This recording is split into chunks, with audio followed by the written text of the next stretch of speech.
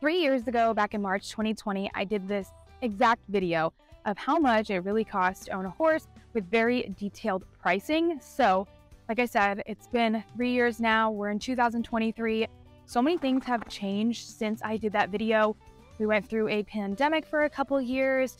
The economy has changed. Prices have gone up, especially in horse world. So a lot of things have changed. Some things have stayed the same, but it's time to talk about how different the prices are now today in 2023 versus how they were 3 years ago in the beginning of 2020. So we are going to be referencing pretty much everything that I've talked about in that video and comparing it to today's prices. So the first topic that we're going to be talking about is buying the horse, because of course you need to know how much it costs to buy a horse, because you don't need to know the cost of anything else unless you have plans to buy a horse. In general, it's always been that you can buy a horse probably for free or, hundreds of thousands of dollars depending on what you're looking for. In that video, I talked about registered horses versus grade horses, and to get exact definitions on those, basically registered horses, just that they have a proven bloodline. There's paperwork that can describe their bloodline. You can see it all. And then for a grade horse, basically we use that term for a horse that's just not registered. It could be a purebred horse, but it's just not registered.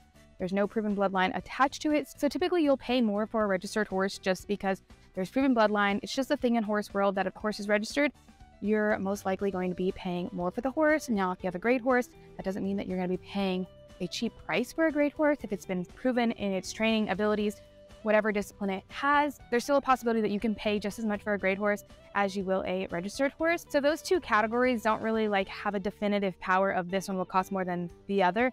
But just rule of thumb, typically if you're buying a registered horse, it will most likely be more expensive than a grade horse. So you could probably find a horse for about $300 to $500 or up to $100,000. That's just kind of how the horse world has always been and will probably always be. So now that you have the horse that you've decided to purchase, you need a place for that horse to stay. So two options here would either be boarding your horse or having your own land to keep your horse at. Now, I don't really know boarding costs anymore. Back then, I was a little bit more up to times with what boarding was, because it was only a couple years back that I had boarded my horse. And in our area, it ranged really low to really high depending on the care that you were going to get your horse. And that still is true to this day. Those situations are still there. There's pasture board, self board, and full board. And I do think that some offer partial board. Those are going to be your different price points, and also depending on what the facility has to offer. So pretty much your pasture board in my area is going to be your cheapest, and that typically goes along with self board. That means that you don't really have a stall. Sometimes the owner of the facility will feed your horse for you, just depends the setup that they have, or you come and you feed your horse on your own. Then there's self board, where oftentimes those have stalls, but you'll still be required to pick up your own feed, hay, everything, and feed your horse, turn in, turn out. And then partial in my area, again, all of this is pretty much to my area, what I know and just how I've experienced. So partial board would be you get a stall, they'll feed your horse, they'll turn your horse in and out, make sure it has water, but you'll have to provide your own feed and hay and all of the things.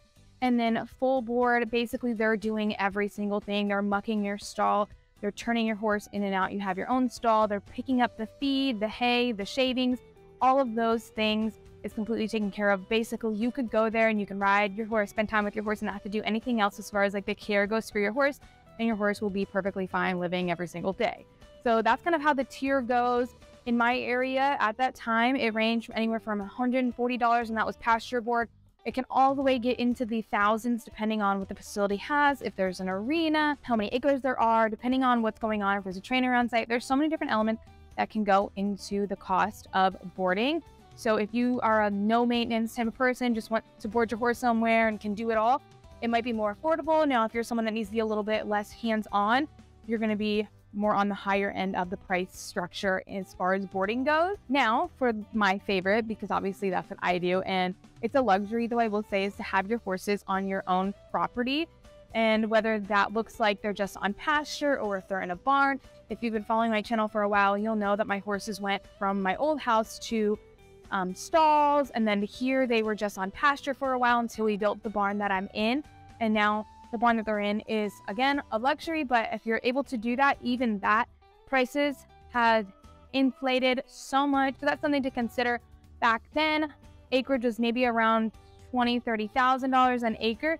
Now we're looking anywhere from 60, 70,000 plus an acre in just even my area.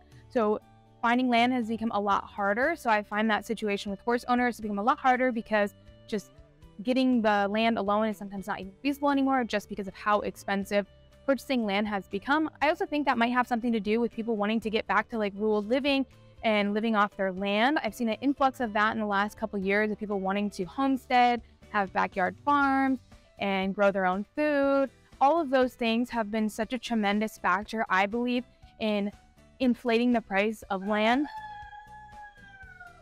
because it's a much more desirable thing, when in the past it always hasn't been as desirable as it is now. So it goes hand in hand with either boarding your horses or even having them at your own land. You're going to need supplies, which is inevitable.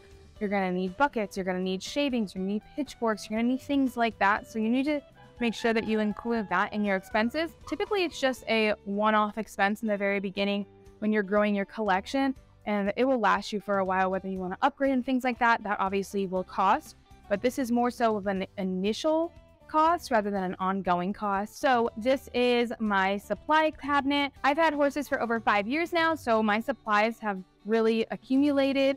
And you don't need all these to begin with, but there are some standard ones that I talked about in my 2020 video with those prices that we're gonna head to Tractor Supply just like we did in that video, and we're gonna compare those prices. And comparing these prices does get pretty crazy with how drastically numbers have changed just within the 3 years. So starting in the bucket section, back in 2020, the price of the smaller bucket was $5.99. Now compared to today, it's $7.49, and there's also a bucket over here for $8.99. Now moving on to the larger bucket, back in 2020 was $11.99, and now today it's $17.99, so a $6 increase just on a bucket. Then pitchforks, so we have our regular stall fork for $19.99 back in 2020, and now today it's a whopping $26.99. The metal one was $29.99 back in 2020, and now today it is $37.99.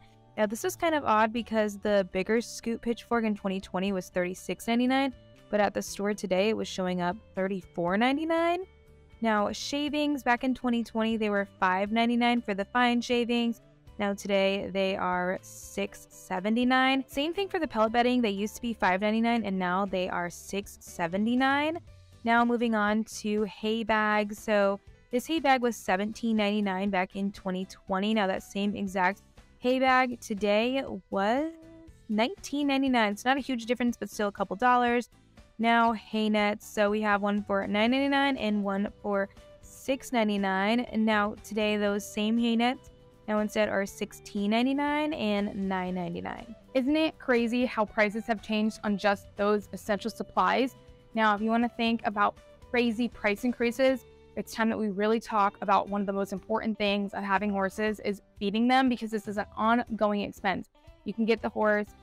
It might not be a very often occurring expense if you have them on your own land. Obviously, it's a monthly occurrence expense if you are boarding them, but every single day you are feeding them, and that is an every single day expense. So we're talking grain. Back 3 years ago, I talked about hard keepers and easy keepers, and that is still true. Whether you have easy keepers, you might not need to feed them as much, and if you have hard keepers, you might need to be feeding them more. So that's something to take into account. If you're lucky, you'll have an easy keeper, and it technically won't cost you as much to feed your horse. It's really not far off, but technically, your horse is not going to require as much feed. Also, if your horse is not a horse that's constantly under work or things like that, you might not be feeding it as much either. If you have a pasture horse who's just out on pasture, you might not be feeding it as much as a horse that's constantly working or is into a sport and has higher endurance levels. So that's also something to think about. But in general, it's not going to be too far off of the general consensus of what it's going to cost to feed your horse. So for my horses, back 3 years ago, we were feeding them 2 different types of feeds. We were trying to figure it all out. Now, today in 2023, they're on 1 feed. Back in 2020, when I first recorded this video, Blaze was the only horse that we were feeding a different feed to because he's such an easy keeper. And he was on a Tractor Supply brand that was Jumor Equistages. And back then, it was $15.49 for a 50-pound bag. Now it's just about $23 for a 50-pound bag. And that was one of the cheapest feeds that was at Tractor Supply. I wanted to make note that it was a Tractor Supply brand, so it wasn't a name brand. And it was one of the cheapest at the time. And it's now over $20, which is absolutely insane. So we don't feed that anymore, but now we feed all of my horses Purina Equine Senior, and I have a price back in 2021 that we were paying $23.99. So now that you kind of know some of those prices, we're going to head to Tractor Supply once again, and we're going to see what those prices are today. So here we are by the Purina Equine Senior. This is the feed that we use, and today it is $29.49. So back in 2021, the feed was $23.99, and just technically now 2 short years later, it's $29.49. That is a $5.50 increase over just 2 years, and it's always increasing. Every time we go to the store, it's up a couple more cents, couple more cents, couple more cents. But now buying feed for $30 a bag, that's crazy. When before, the top of the line feed, top of the line name brand feed used to be about $30. Now for us, before, when it was $23.99 to feed all of my horses, it was about $4.80 a day to feed all of my horses. And now 2 years later, it's about $5.90 to feed all of my horses in a day. Even though the increase in price may not seem very drastic, but over the year, it has increased our feed bill over $400. So that is, in retrospect, a lot of money, especially when you're taking care of these horses day after day, year after year, and especially something that is 100% inevitable that you always need to purchase is their feed. Now, we all know that feed, grain is like the #1 thing when it comes to taking care of your horse because your horse needs to eat. But to me, the very #1 thing is their hay, their forage, because this is a staple in their diet. Now, grain is too, but this to me is way, way, way, way, way better and way more important to a horse's diet. Horses need 1.5% to 2% of their body weight in forage, whether that's hay, pasture, alfalfa cubes, alfalfa pellets, things like that. They need 1.5 to 2% of their body weight in forage every single day. So if you have a standard 1,000-pound horse, that's about 15 to 20 pounds of hay forage every single day. Now, for us, our horses are on pasture and hay, so they have forage 24/7. We do not keep our horses stalled 24/7. They're stalled half the day. They're actually out to pasture more than half the day than they are in their stall. So one of the biggest price increases that we see every single day that we have seen over the last 3 years is this right here. And what's crazy is that it's the #1 resource that horses need to stay alive. And it is just skyrocketing day after day. Now, I buy in bulk, so I get it for a smidge cheaper. When I did this video back in 2020, I said that a bale of 3-string alfalfa was $30. Let me just set the tone that this bale of alfalfa right here is $50, and this was at a discount because it was bulk. My local store right now that sells 3-string alfalfa is at $60 a bale. In 3 years, we have doubled the price of hay, which is just mind-blowing because, like I said, this is the #1 resource for horses. This is the #1 thing that keeps them alive. They absolutely need forage. And unfortunately, for us here in Florida, our grass is just not nutritious and sustainable to just feed horses unless you're on like hundreds of acres. So let's break it down. Let's go all through the prices of how much hay was back then and how much hay is now. So the only hay that I purchase and that's ever in my barn now is alfalfa. So that's why I know that one off the top of my head. So I have my note right here that compares back into 2020 versus what the prices are now. So the most common hay types in my area are orchard, alfalfa, and Timothy, and then blends of them. So O&A, TNA, things like that would be the blends.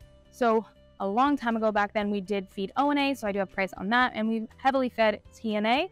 So back then, 2-string TNA was $12.50, was actually a really affordable hay, and now it's $20. So that was the most affordable hay. That was like good horse quality hay besides like Tipton, Coastal, things like that. That was the most affordable. It was $12.50. Now it's $20. And that price is for a 50-pound bale, which is a 2-string bale. What I have here is 3-string bales, and these are about 100, a little bit over 100 pounds. So we're going to compare those prices now. So like I said, $60 at my local store. I get a bit of a discount on it because I buy it in bulk. $10 discount, that is a hefty price per bale. When I did purchase it, was $55 at my local feed store, and that was not even a month ago. So within a month, the price has rose $5 a bale, which is insane. And over here at our farm, we go through about a bale, close to a bale a day. So we're about 100 pounds of hay a day. My horses, we could say, each weigh 1,000 pounds. So top tier would be 20 pounds a day. There's 5 horses. That's why we're going through 100 pounds of hay a day. That's why we're going through one bale. So every single day, $50 a day with my hay. If I was buying from my local feed store, I'd be at $60 a day in just hay, when 3 years ago it was $30 a day in hay, which felt like a lot, and it is a lot, but compared to now, it was much better. Now, orchard back then was about $30, and now it's $52. So still cheaper than the alfalfa, but not as much. And then the Timothy, I don't know how much Timothy was back then, but I sure know that it was not $60 like it is now for a 3-string bale. And my last point of reference for pricing on hay back in 2020, I showed you guys a Tractor Supply price of an alfalfa compressed bale for $19.99, and I'm really glad that I compared these to Tractor Supply prices because this is a corporately owned store, so we get to track how their prices have gone up rather than a local family-owned feed store in my area. So back then it was $19.99 for a bale of compressed alfalfa. Now let's jump back to Tractor Supply and let's see how much it is today. So as you can see, it's now $27.99 for the same exact compressed bale of alfalfa here at Tractor Supply, when just 3 years ago this was $19.99. So it's taken an $8 hike in the last 3 years. Definitely not double like the local feed stores, which, you know, those are local mom and pop stores that have to be able to bring in money. It's nothing like these big chain supply stores like Tractor Supply where they buy so much, so they're obviously getting price cuts. So we've gotten a lot of the fundamentals out of the way as far as a horse goes. You got your horse, you know where it's going to stay, you know how much it costs to feed them and give them hay. We know that there's some barn supplies that we need, but we can't forget a huge expense that goes into owning horses, and it's their routine care and their vet visit. Even though since 2020 prices have changed, we definitely have not changed the maintenance that we're doing for our horses, and the first being getting their hoofs trimmed. Now, when it comes to your horse's hoof care, there are 2 options, which is basically regular hoof trimming on their normal hoofs, or on the other hand, there is getting your horse's shoes. But nonetheless, both situations need to be handled every 4 to 6 weeks by a farrier. And if you don't know what a farrier is, it's basically the person who handles your horse's hoofs, whether they're trimming them, putting your shoes on, general maintenance, helping you with abscesses, things like that. It's gonna be the specialized person in horse world that helps you with your horse's hoof. Just for horse trimming, it ranges around $30 to $40 depending on your farrier. So I still currently use the same person that I've been using for many years, but in my personal experience, mine was $35. Now, 3 years later, we pay $45, so it has been a $10 increase per horse that's getting their hoofs trimmed. So not a drastic change, but it definitely has increased over the last 3 years. So now for horses that need shoed, now this is more of an expense. Typically in my area for the fronts, it's $90, and then for a full set, it's about $240. Now, I don't have any horses that have shoes, but I did ask a friend, and she is getting charged about $100 for front shoes and a trimming. And my friend told me that it's about $250 for a full set nowadays. So I will say the shoeing price hasn't drastically increased, another $10, just like the normal hoof trimming. So we're seeing about a overall $10 increase in all of the hoof care 3 years later. The next thing are our horses' shiny pearly teeth, which I don't have a horse here, but I'll show you the donkeys. There you are. And that is getting their teeth floated. So horses need their teeth floated, and that's just once a month, luckily, because it is a hefty price. In my video that I talked about this back in 2020, I said there's 2 options, and those 2 options are still there. You can find somebody that doesn't use sedation and doesn't use power tools, and they just use hand tools. They're just using hand tools. They're grinding at the teeth, getting all those grooves and sharp points out, and that method is about $65 per horse in my area. Now, on the higher end is when your horse gets its teeth floated with power tools. This will usually range around $200 in my area and up. I found someone recently that is a traveling dentist, horse dentist, and it's become a lot more affordable, and they use power tools, they use sedation. So for me this year was $100 a horse, which is still hefty if you have a lot of horses. One of the last general maintenance things I'm going to talk about is the Coggins, because if you're a horse owner, you will need to show proof of a negative Coggins test, and what a Coggins test proves is that you have a negative test basically for a disease called EIA, which is equine infectious anemia. In my area, it's $40. It's once a year. This year we got ours and it was $50. So another $10 increase over 3 years. Back in 2020, I talked about ER vet visits, and that has not changed. ER vet visits are gonna happen. If you get a horse, know that that's something that comes with it. It's inevitable. In your lifetime of having horses, you will most definitely have an ER vet visit. This pricing is hard for me to range because, you know, you can't plan ER vet visits. Another important part of maintenance care is this little tube right here, and this is dewormer. So this isn't just because your horse has worms and you're trying to deworm it. We use this as preventative so your horse doesn't get worms. It also is used as to get rid of worms if your horse has worms. So this is an important part of maintenance, especially if your horse eats off the ground in a pasture, things like that. That's where they can kind of get things like that, or if they're drinking water off of the ground from ponds. So dewormer can be really inexpensive, as far as $2 all the way up to a more high-end dewormer at $14. In my personal opinion, I think they all kind of do the same thing because they all have the same active ingredient. Let's wait until we jump back over to Tractor Supply and I show you how much this little tube right here has increased in price just over 3 years. This is a 6-pack we used to get that used to be $17.99, which is now $44.99. This brand used to only be $3.49 and now it's $9.99, and then Equimax only went up $1 since 2020. Now, one of my favorite things, and also a huge essential, some may not think it is because they think you just need to have a place for your horse to be and feed your horse, but to me, this is extremely important, and this is a grooming essentials. Now, again, like I talked about supplies for your barn, this is just a in the beginning cost. It doesn't need to be an ongoing cost as long as you take care of your brushes. Some of these brushes in here we have had since I first started owning horses. I actually have a mane and tail brush in here. It was one of the first grooming items that I purchased was this brush right here. So everything else that I've gone along the way is just because I wanted to try new things. But even if you go to the dollar store and you get a regular hairbrush, brushes like that, a lot of things from the dollar store can work just as good as at the TACK store. But with that being said, I think it's important to go back to Tractor Supply and see how much some of these just essential grooming tools. And back in 2020, I showed you guys just the very essentials like a curry comb, a mane and tail brush, hoof pick, things like that. We want to see how much they've increased because they aren't really that expensive in reference to other things in horse world, but I'm sure that they have also increased in price. So let's jump over to Tractor Supply and get to comparing. This is one of my favorite brushes, and it's the Genie Curry brush. And back in 2020, this brush was $3.49.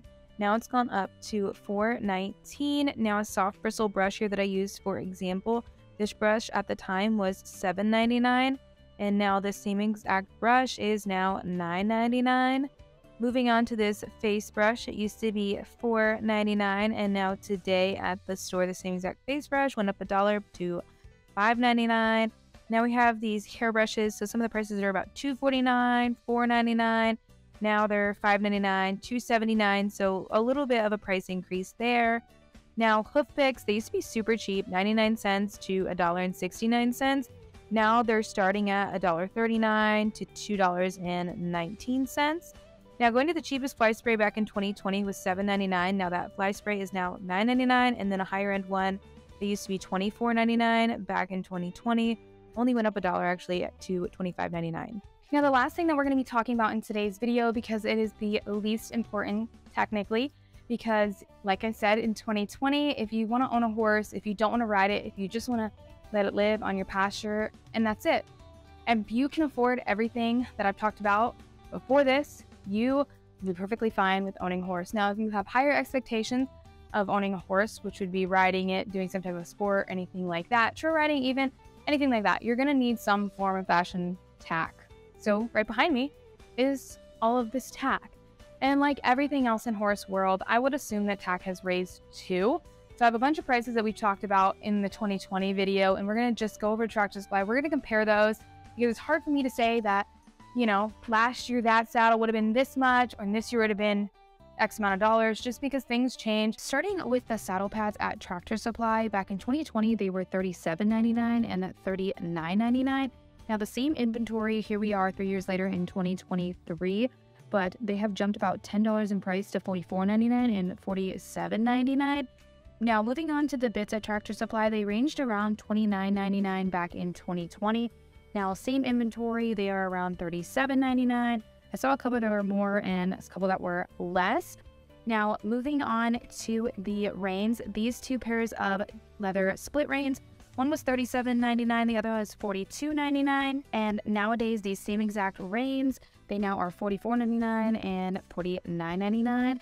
Now, a really weird thing though, these poly roper reins were $27.99 back in 2020. But today on the shelf, they were $15.99. So let me go grab some of these. And now our girths. So back in 2020, they were $27.99. Not a huge increase on these nowadays. They were $31.99, but still a bit of an increase. All right, you guys, well, there you have it. There's some pretty detailed numbers in comparison of what it costs to own a horse in 2023 in contrast to what it was like back in 2020. We've owned horses for about 7 years now, so we have seen price increases over the years, but nothing like we have seen in the last 3 years so drastically, even in just the cost of feed and hay, which is like the #1 essential in caring for a horse is feeding them. Owning horses used to be expensive, and now it's like really, really expensive. So just something to keep in mind. I always like to keep it real with you guys and set you up for proper expectations on what it is and how much it costs to own a horse. I always try to be a good advocate for horses because there's a ton of horses in this world, and oftentimes they can end up in bad places. Just sometimes people get excited about wanting horses and don't understand the gravity of, in the long run, of how expensive that they really can be. So I always want to just be an advocate for the horse and give you guys real numbers, real situations. Obviously, we can't predict or plan anything, but I do think it's helpful that you guys know what the prices are nowadays in 2023 because they are not what they used to be. And I would assume that they're going to continue to grow because, like I said, every day they continue to get more and more expensive. So if you guys like today's video, if you guys found it helpful, make sure you go and give this video a big thumbs up and make sure that you're subscribed to my channel down below for more videos like this. And of course, I try to answer everything that I possibly could. If I forgot something, let me know in the comments down below and I will try to answer that for you as well. All right, you guys, well, we love you and we will see you in the next one.